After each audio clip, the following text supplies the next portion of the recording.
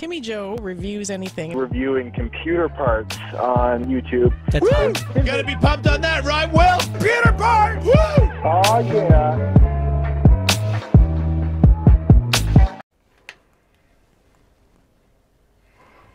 Whoa! What's going on, people? My name's Timmy Joe, making videos about computers all up on the internet. Got a messy desk, figured some stuff out, but we're doing an awesome, cool video today. And that's because a momentous occasion is upon us. Everyone's talking about it. AMD just had a keynote where they basically said, hey, Intel, we're the kings now. Not only do we have the higher core count chips that are cheaper, but we figured our stuff out, and now we're going to have a processor that has better IPC and clocks high enough to take the all-out performance crown. This hasn't happened in a long time. In fact, I did a video on the last processor to do this, which was the Athlon 64 FX62. Which was an extremely expensive processor that at a lower clock speed could beat the competing Intel chip at the time. And at the time, I didn't have one of those, okay, to test. But today I do.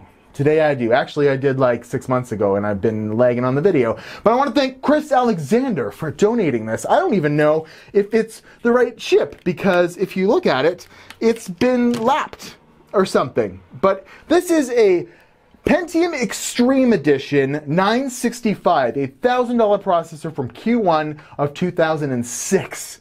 And we're going to see how it does stuff today, because I'm interested. This is the last time Intel failed, the last time AMD took the crown.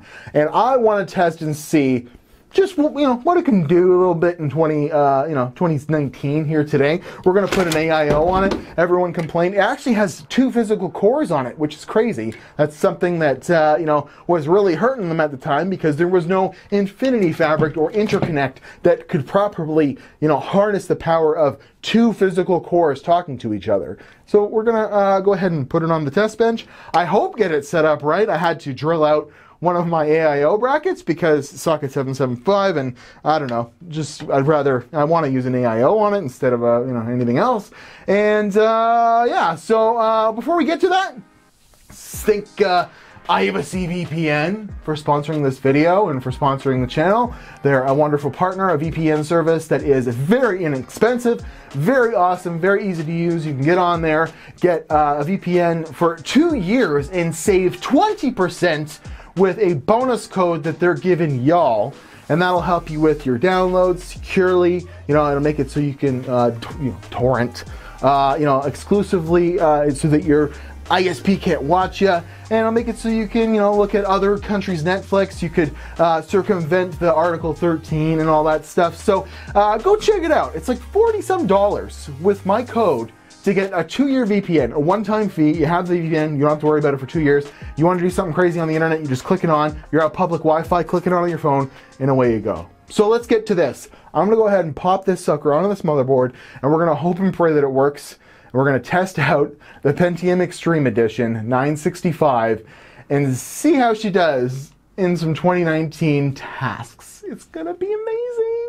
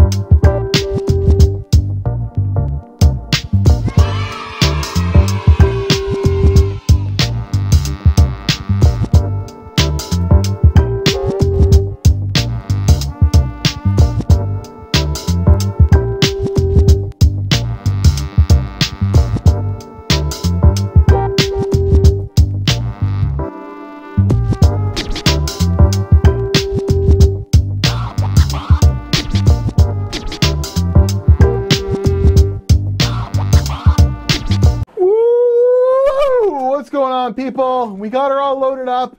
Extreme power! Terry Crews is behind me, I'm screaming. We're on a fire strike, and it's hilarious. I just switched to motherboards. As you can see, this is an Asus P5Q3 Deluxe Wi-Fi. And it's a DDR3 socket 775 board. The other one, the EVGA one, I think I broke it because I couldn't get any CPUs to work in it. I thought maybe it was this one. Holy jeez, she's laggy. But we've done this before with the AMD, reigning champ from 2006, the FX 65 or 62, which was beating this thing. And we'll go over some statistics and what have you, and some parallels to what's happening right now. But 4,036. Oh my goodness, that's an awesome score. That's not bad, actually. It's actually kind of surprising because if you check out my video, it got a 41, well, a little bit better, actually, fairly similar physics score. In fact, this one beat it.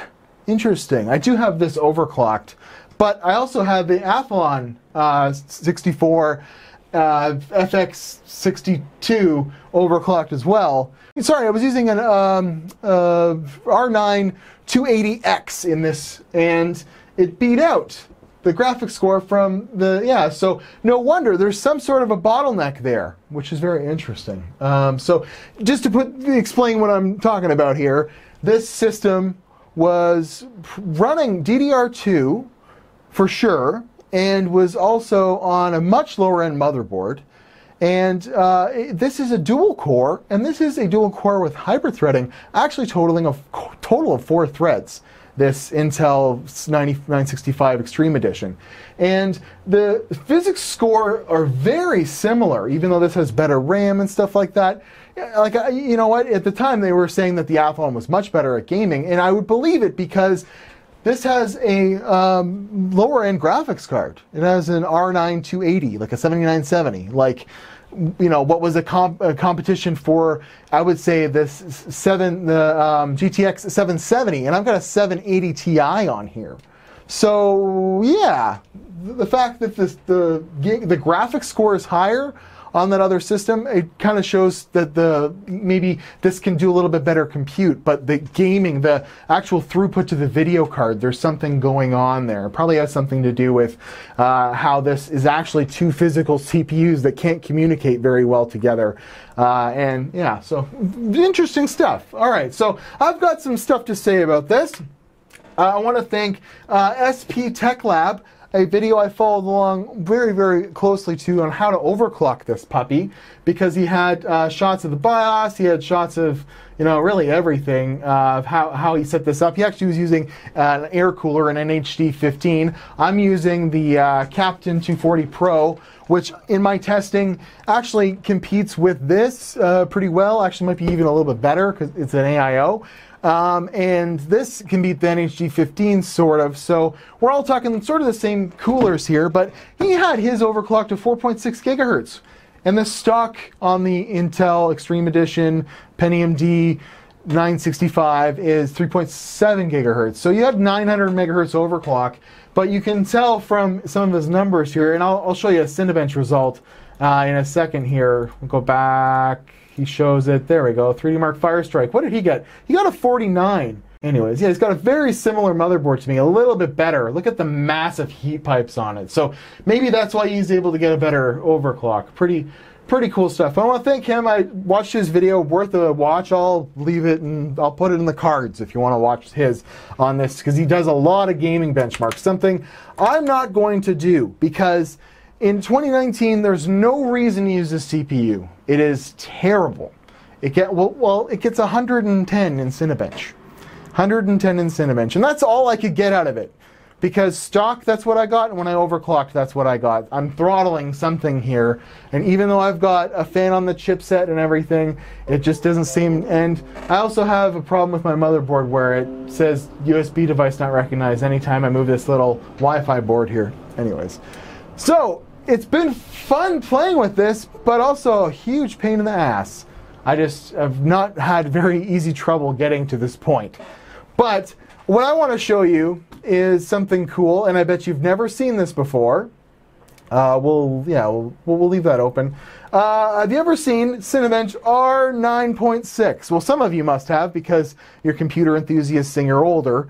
I was not that hardcore into computers when this was out in 2006, to the fact of running benchmarks and stuff like that. But it's pretty interesting stuff. So I want to make sure hardware info 64 is open as well, because we'll check the temperatures while we're doing. We got her open. So I'm going to run the multi-core rendering test on this. And the reason why is, we'll give you some quick specs. 65 nanometers is what this process is. It's a dual core with hyperthreading, 3.73 gigahertz, and 130 watt TDP.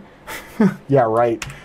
And, apparently when Nantec looked at this, they had already looked at the next generation Conroe, which was what the Core 2 Duos were going to be, and they were saying, like, the last of a generation. This is, everything they could squeeze out of this, because something better was coming. And if you head over to this article here from Nantec, it actually shows that CPU I'm comparing it to, the Athlon 64FX62 at 2.8 gigahertz, gets a 762, and I'm getting a 700. I've even seen 730 if I don't have like Steam open and stuff like that, because that will actually affect that benchmark quite a bit. So it's doing much better overclocked than that 664, but when you run Cinebench R15, it's way too hard of a load for it, and it winds up throttling something on this board, and there's just no sense.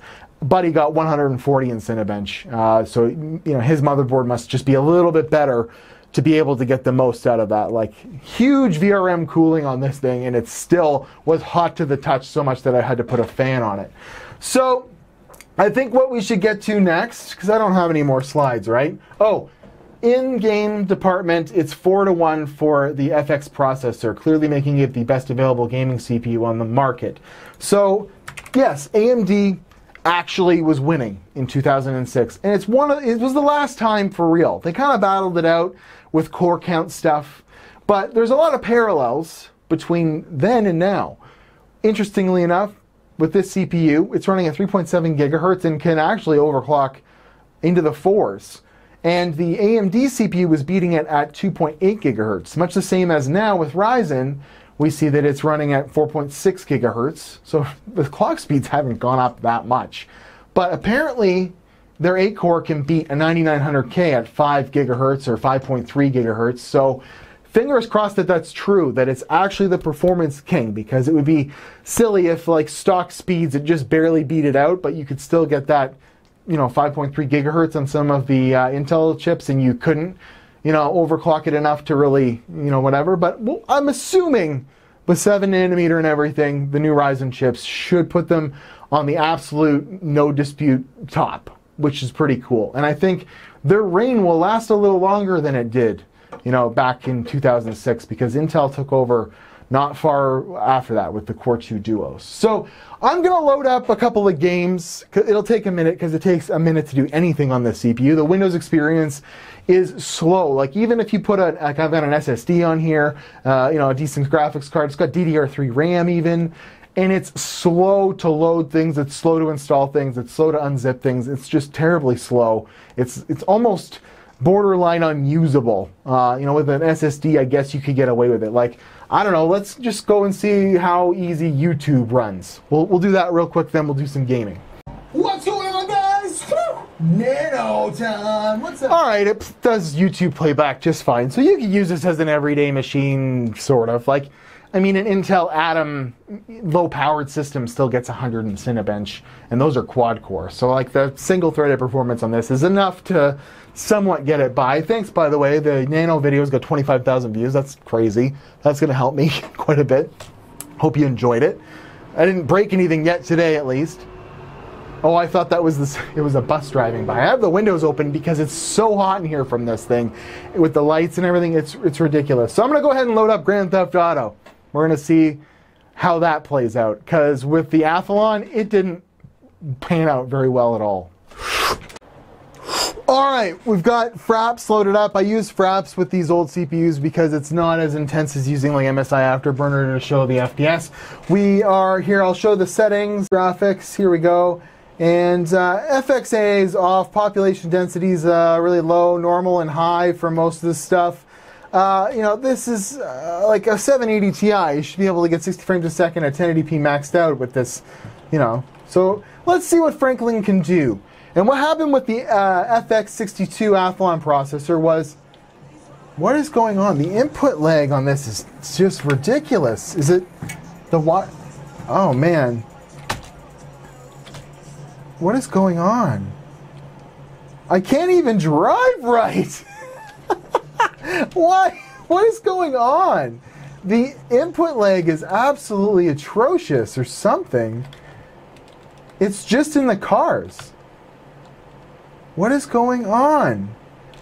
This is running like a bag of crap. What I wanted to do was drive, because what would happen is as I was driving, the textures on the ground with that other CPU, I can't even drive. It's like I'm drunk or something. It's like Grand Theft Auto Drunk Edition. I just want to drive and then see if eventually the textures can't keep up. It's a little better now. Oh my god, it's impossible.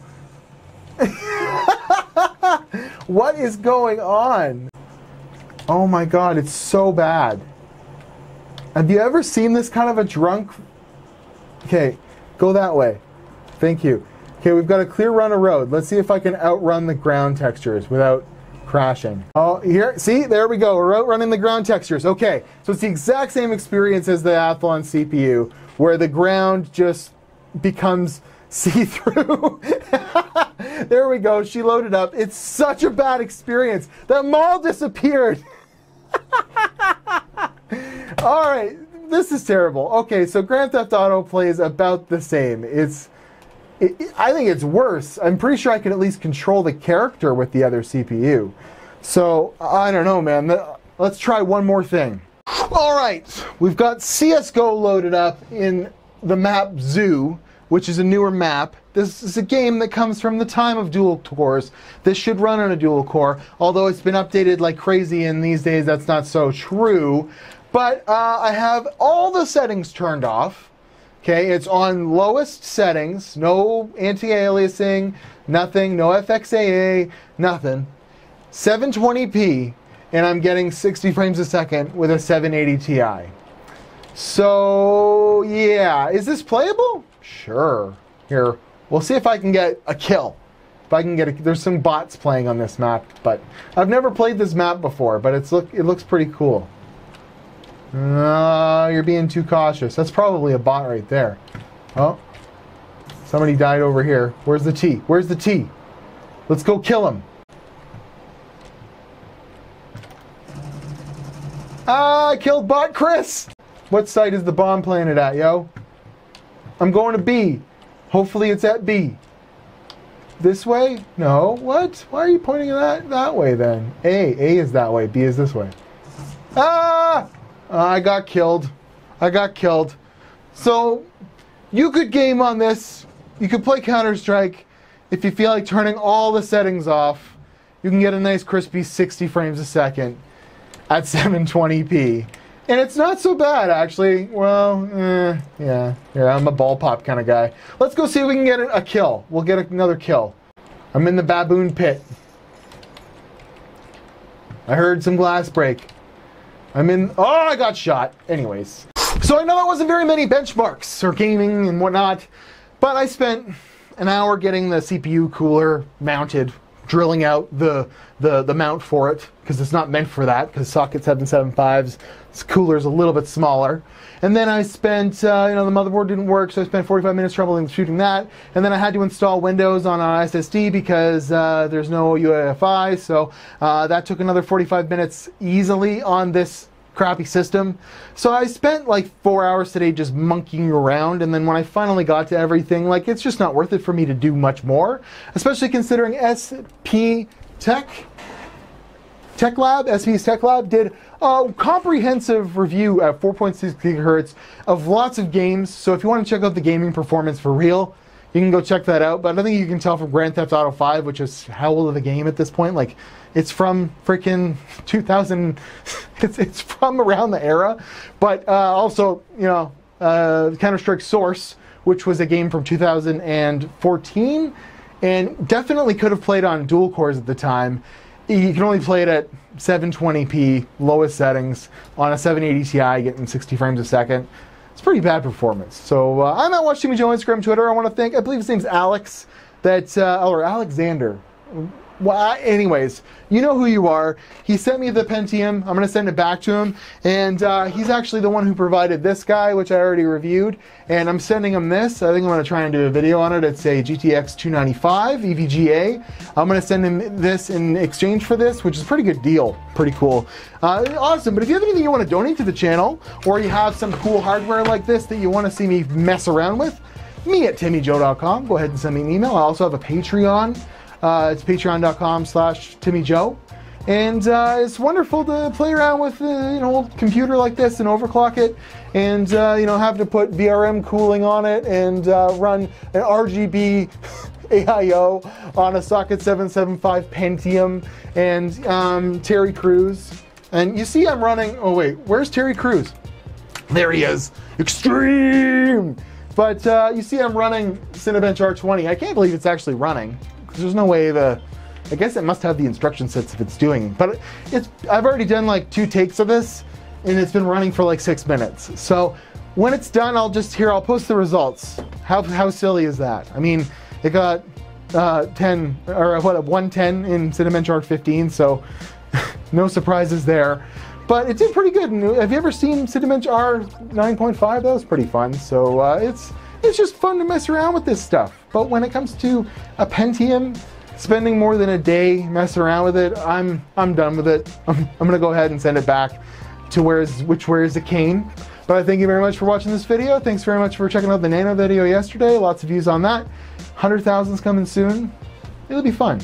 I'll see you guys in another video at Watch Timmy Joe Instagram, Twitter. Have a good day.